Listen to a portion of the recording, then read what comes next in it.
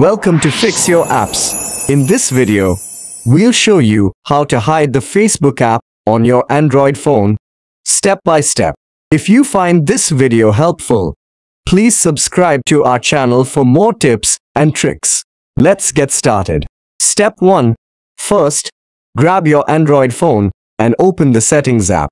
You can usually find this app on your home screen or in the app drawer. Step 2. In the Settings menu, look for the search bar option at the top of the screen and click on it. The search bar makes it easy to find specific settings quickly. Step 3. Now, in the search bar, type Hidden Apps. This will bring up a list of settings related to hidden apps. Step 4. From the search results, find the Hidden Apps option on the screen and tap on it. Step 5. Within the Hidden Apps menu, scroll down until you see the Facebook app.